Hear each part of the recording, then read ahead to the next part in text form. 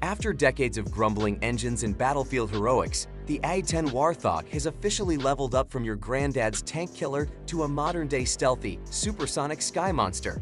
Long speculated and finally unveiled, NASA's radical redesign of the A-10 blends the old-school toughness of the original with cutting-edge speed, silence, and stealth.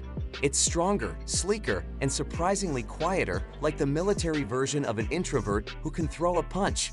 And while some might have thought the A-10 was heading for retirement, it's now more ready than ever to rock the battlefield. Origins of a legend.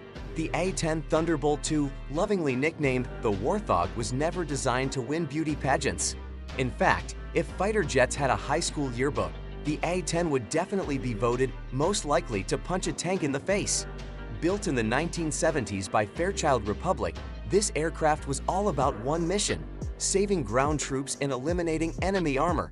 Its crown jewel, the gun, aircraft, Unit 8A Avenger, a 30mm rotary cannon so massive and menacing, it makes a chainsaw look like a butter knife.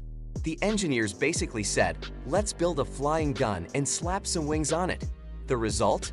A flying fortress that carries a cannon bigger than most compact cars. To protect the brave pilot who rides this flying thunder stick into battle, the cockpit is encased in over half a ton of titanium. That's right, 1,200 pounds of armor, lovingly referred to as the bathtub of doom. It's not sleek, it's not stealthy, but it is tougher than a $2 steak and meaner than your neighbor's chihuahua with a bad attitude. The A-10's dirty work. While most modern jets are flying high at breakneck speeds, the A-10 prefers to get low, dirty, and up close with the battlefield. It doesn't care about altitude records or looking fancy on a runway, it's too busy being the ultimate guardian angel for troops on the ground. This beast flies just above the treetops, watching the action unfold like a hawk with a grudge.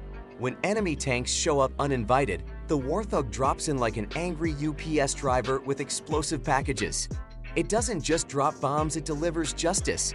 And because it can land and take off from short, rough, and downright ugly airstrips, it's basically the off-road pickup truck of military aviation. Muddy field? No problem.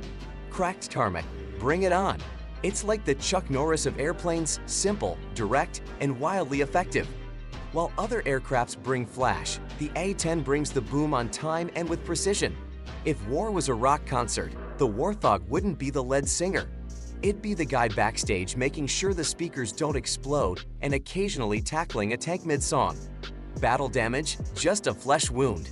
The A-10 wasn't just built to survive a tough mission, it was built to survive every mission, even the kind that make Hollywood action heroes look underprepared. This jet is so tough it practically sneers at incoming fire. Hit it with armor-piercing rounds, it keeps flying. Blow out one engine, it shrugs and keeps going light. Who needs symmetry anyway? Lose both hydraulic systems. Not a problem, it switches to a backup mode called manual reversion, which is basically flying using mechanical cables and sheer willpower. It's like flying a Boeing 747 using a couple of coat hangers and a prayer. And it actually works. One of the most legendary testaments to the Warthog's resilience came during the Iraq War in 2003. Captain Kim Campbell's A-10 got absolutely shredded by enemy fire, hydraulics gone, one engine toast, and more holes in the fuselage than a Swiss cheese convention. But thanks to the A-10's old-school engineering and her nerves of steel, she flew that beast home manually. No fancy computer, no magic button, just stick, rudder, muscle, and more guts than a horror movie. The A-10 doesn't just take hits, it laughs and bullet. The cannon that sounds like thunder, because it is.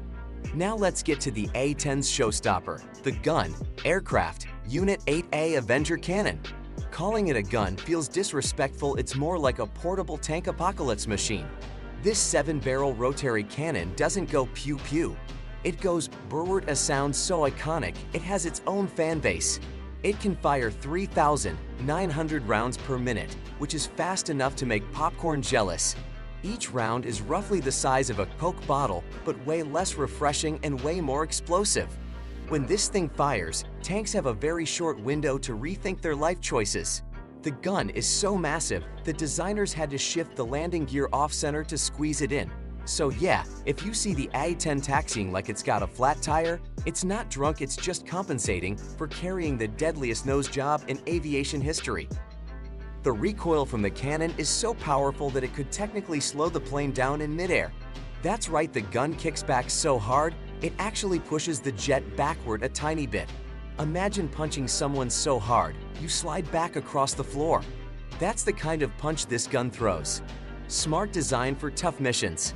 The A-10's wings are wide, straight, and built for real-world flying, not runway fashion shows.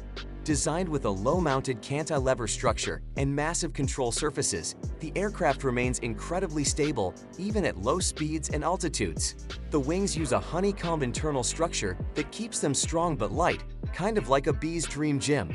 They're easy to patch in the field, too, no need for a fancy hanger. Just give a mechanic a wrench and maybe a sandwich, and it's good to go. Old hog, new tricks. By the early 2000s, the Warthog got a serious facelift. The precision engagement upgrade turned it into the A-10C, a more modern beast equipped with digital avionics, high-resolution displays, and the ability to launch smart bombs. Think of it as upgrading from a flip phone to a smartphone, only this phone can obliterate a tank. The cockpit was redesigned using features from top-tier fighter jets like the F-15 and F-16, making pilots feel right at home. And let's not forget the new wings from Boeing under the Tusk program, which extended the plane's life into the 2030s. Engineered for the apocalypse. Even the engines got the royal treatment. Mounted high and in the back to avoid sucking in dirt and rocks, the TF-34 turbofan engines allow the A-10 to operate from rough forward bases. With a high bypass ratio, they are quieter and cooler, helping the plane avoid infrared missile locks.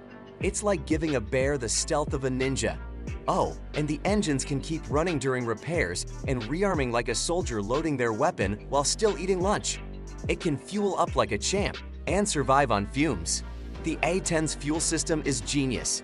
Its 4 main tanks are tucked safely inside the fuselage, like putting your valuables in a safe instead of the glove box. The fuel lines are self-sealing, and if one tank gets blown apart, valves stop the rest from leaking. There's even foam in the tanks to soak up shrapnel, like bubble wrap for jet fuel. And if things get truly desperate, the Warthog has 2 backup tanks that can fly the plane up to 230 miles. That's basically an escape plan with wings. Still the king of close air support. Despite efforts to retire it, the A-10 keeps proving it's irreplaceable. Congress paused decommission plans, the military kept upgrading it, and pilots swear by it. Why? Because nothing else combines its durability, firepower, and battlefield effectiveness. The F-35 might be a stealthy marvel, but it won't loiter over a battlefield all afternoon protecting troops like the A-10 will. This plane does not just fly, it sticks around, watches your back, and roars when you need help. It's the loyal hound of the skies, armored to the teeth, and too stubborn to quit. If you enjoyed this flight through the A-10's epic evolution, don't just buzz off, smash that like button. Subscribe for more high-powered stories where history meets horsepower and jets refuse to retire gracefully. Got thoughts or wild A-10 facts? Drop them in the comments. We read every word, even the ones in all caps.